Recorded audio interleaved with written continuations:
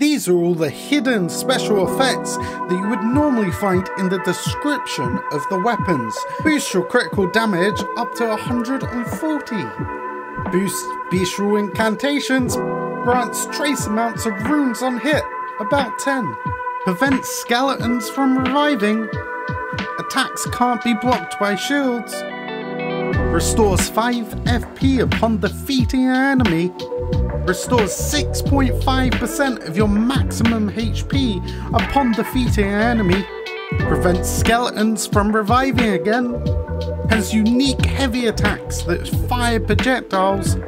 Restores 60 HP upon defeating an enemy.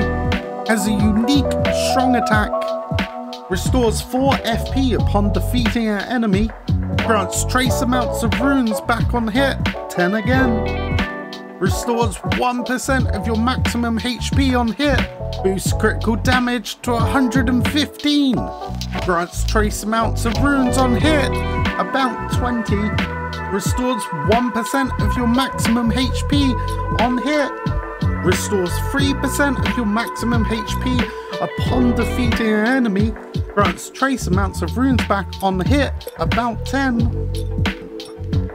Boosts immunity by 50.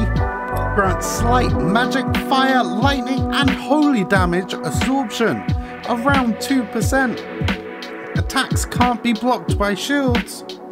Causes poison build up with all arrows and stacks with poison arrows. Buffs Radan's spear great arrows by 20%. Fires 3 bolts in a volley. Reduces the casting time of sorceries and incantations by 8%, but also consumes more FP, around 20%. Boosts all sorceries by 10%, but consumes an additional FP cost of around 50%. Scales with Arcane. Beast type enemies become passive until attacked. Reveals invisible enemies. Boosts focus by 50. Boosts immunity by 40 and causes build up with poison. Boosts attack and defense by 5% if you're below 20% HP levels. Stacks with other things as well.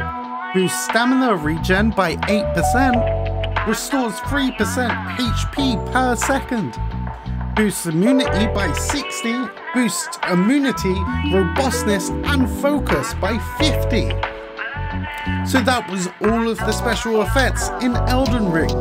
If you want me to do a video like this for armor sets as well, just let me know. Thank you for watching. Don't forget to like and subscribe, and have fun.